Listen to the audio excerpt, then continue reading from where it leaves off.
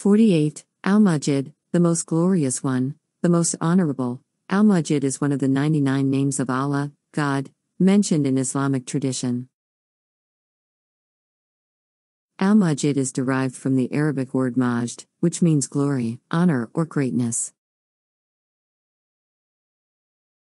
Al-Majid emphasizes Allah's attribute of being glorious, magnificent, and exceedingly noble.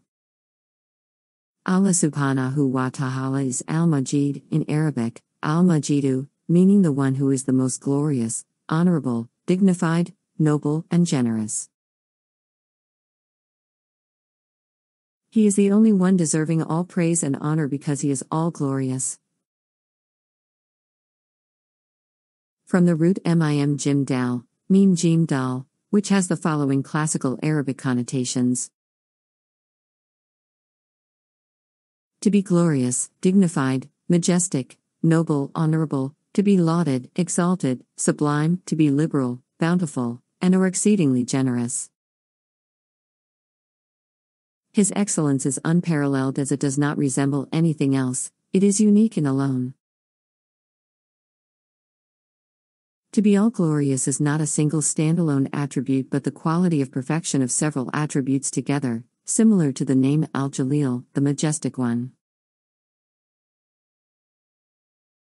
Imam al-Ghazali writes, Al-Majid the all-glorious is one who is noble in essence, beautiful in actions, and bountiful in gifts and in favors. In Ahmad Zarruq's book The Loftiest Goal in Elucidating Allah's Most Beautiful Names, he writes, Al-Majid comes from al-Majd, namely, the furthermost limit of nobility which allows for no additional increase of such quality beyond it, since it is complete in itself and outwardly manifest. In the Quran, it refers to Allah subhanahu wa ta'ala as Al-Majid once, and it is beautifully paired with the name Al-Hamid, the praiseworthy. After all, the one worthy of praise should be the one whose essence is excellence and nobility. They said, Are you amazed at the decree of Allah? May the mercy of Allah and His blessings be upon you, people of the house. Indeed, He is praiseworthy and honorable. Quran 11:73. Honorable owner of the throne. Quran 85:15. Now, as the word Majid is used to describe both the Quran and the throne as glorious, it has been perfected and should be viewed with high status and ranking. The Quran is a glorious book since it serves as guidance for all of humanity. Of His throne, it is said, His throne extends over the heavens and the earth. Quran 2-255. Qaf, by the honored Quran, Quran 50-1.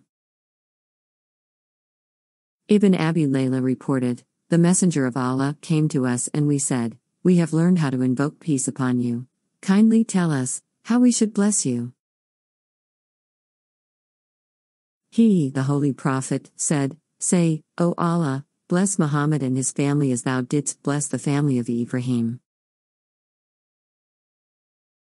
Verily thou art, Hamidun, Hamid, praiseworthy and, Majidun, Majid, glorious, O Allah.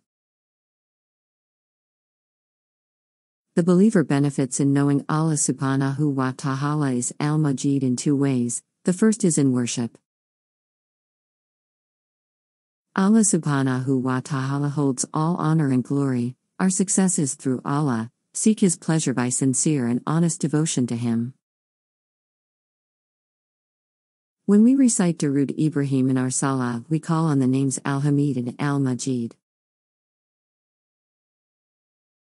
He is the one worthy of praise because of the name Al-Majid, i.e., the perfection of all attributes. Allahumma salli ala Muhammadin wa ala ali Muhammadin, kama sallaita ala Ibrahima wa ala ali Ibrahima innaka Hamidum Majid. Allahumma barik ala Muhammadin wa ala ali Muhammadin kama barakta ala Ibrahima wa ala ali Ibrahima innaka Hamidum Majid. The second way a believer benefits from learning about Al-Majid is by understanding that we should work on perfecting our attributes to raise our rank and increase our essence. To be a well-rounded Muslim means to work on our piety, devotion to Allah subhanahu wa ta'ala, studiousness, affection, kindness, generosity, etc. And to recoil from hypocrisy, falsehoods, and arrogance.